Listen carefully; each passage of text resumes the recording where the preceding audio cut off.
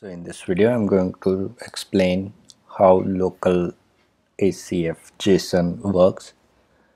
So what is ACF JSON? Local JSON. So let's assume that you were working on your local system and you created some custom fields on your local, and same field you want to add when you push your changes to your live site. So ACF has functionality to import and export this thing, but this is called a manual thing. This you can make automatic. So how you can do is, let's see which theme is activated. So you just need to add a folder called ACF JSON in your active theme.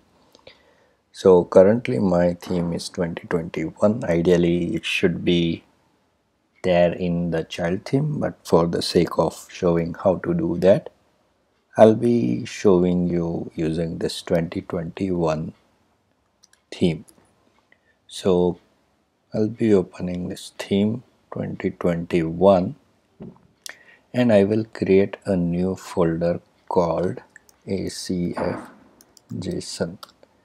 So after creating this folder, whenever we save our fields, so it will create a JSON file directly to this folder. Currently this folder is empty. If you can see, if I am toggling, it is not showing me anything like this, so it is empty. Now I'll save this field group one by one. So first book fields, and I will click update, and we will see this ACF JSON folder now. So it will create a group key JSON file which will look like this. Here it will have the detail of that group, and file name will be similar to this group key, group key. So now let me resave this again, and it will create another group.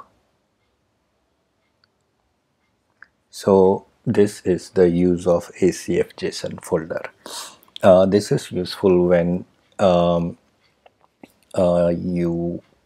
multiple people are working on the single project, and you can sync this file using Git or something, whatever convenient to you. So when you do this, you don't need to follow this process called import export. You just need to upload this folder and these fields will be automatically there. So now I'll show you the official document from the ACF. I will provide this URL into the description section. Moreover, you can change the folder where you want to have this ACF JSON folder. By default it works in the current theme, but if you want to have this folder into your custom plugin or something like that, so you can use this filter as shown here, and based on that filter you can specify that folder where you want to store this JSON file. So this is how ACF JSON works. Let me know if you have any doubt or question. Thank you.